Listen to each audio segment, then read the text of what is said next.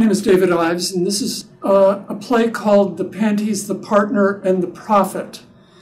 A play in 3 parts based on 3 German comedies. And I know German comedy is an oxymoron, but it's based on 3 German comedies by a German playwright named Carl Sternheim, who was a very well-known playwright about 100 years ago. Plays all together are this saga of the Mask family, beginning with Louise Mask's panties falling down during a parade, to their son, 30 years later, who has risen to sort of Wall Street.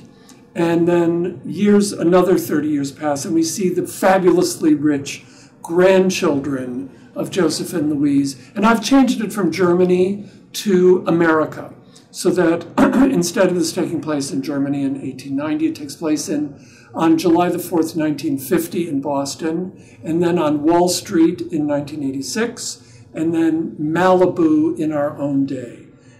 It is a play with so much to say about today. It is a play that is the comedy of America itself in a funny way. It's America coming to what we are now from what it was 50 or 60 years ago.